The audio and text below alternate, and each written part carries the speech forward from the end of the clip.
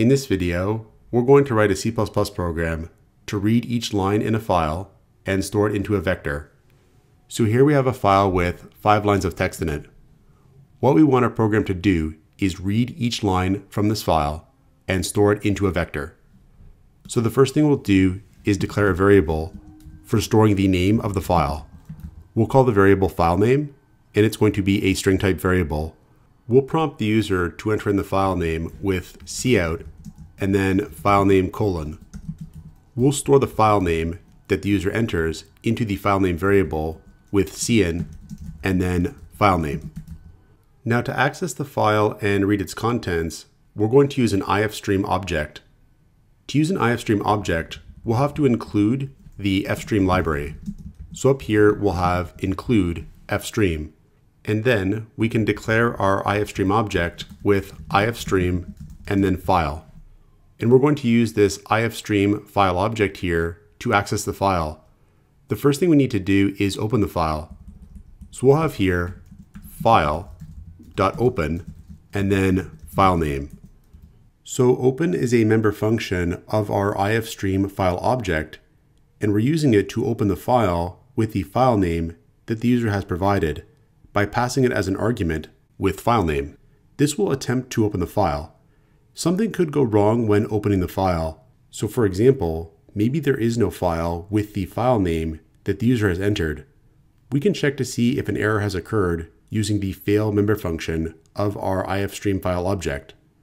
So we'll have here if file.fail. So the fail member function is going to return true if there's been a problem opening the file. Otherwise, it's going to return false. So if it returns true, we're going to exit the program with an error message and status. We'll have here cout file failed to open to inform the user why the program is exiting. Then we'll have return 1, which is going to exit the program with the status code 1. We're going to use return 1 instead of return 0, because return 1 is a signal to the shell, to the terminal here, that something has gone wrong in the execution of our program. So if the fail function returns false, then we're not going to exit the program, and we know that the file opened successfully. So now we're ready to read each line in the file and store it into a vector. So we'll have here vector string contents, and this will declare a vector called contents that can store strings. We'll also declare a string variable called line, and we're going to use line to help us read each individual line in the file. Next we'll have a loop that's going to read all of the lines in the file. We'll have here while and then not file.eof. So the EOF member function of our ifstream file object is going to return true once we've reached the end of the file. Otherwise, it's going to return false if we haven't yet reached the end of the file.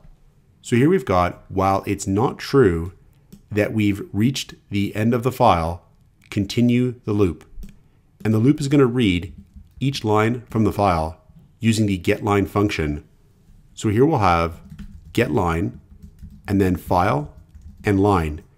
And each time this loop body runs, getLine is going to read the next line from this file and store it into the line string variable.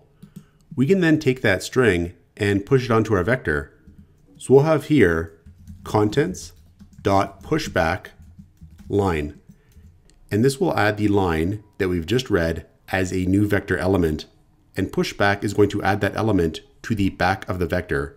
So it's going to be the last element of the vector. This will make it so our lines are stored in sequence. So line 1 is going to be stored first, followed by line 2, followed by line 3, and so on, because we always add the last line read to the back of the vector as the next vector element. So once this loop is done, we'll have read each of the lines from the file and stored them as an element in our vector. We can now close our access to the file. We can have file.close. And the close member function of our ifstream file object is going to close our access to the file. Now to verify that the lines of the file have been read successfully, we could output the strings stored in our vector. So here we could have for auto file line, colon, contents. And here we're using what's called a range-based for loop, where for each iteration of the for loop, file line is going to be set to the next element in the contents vector. And we can output that string here. We can have cout, file line, and then end line.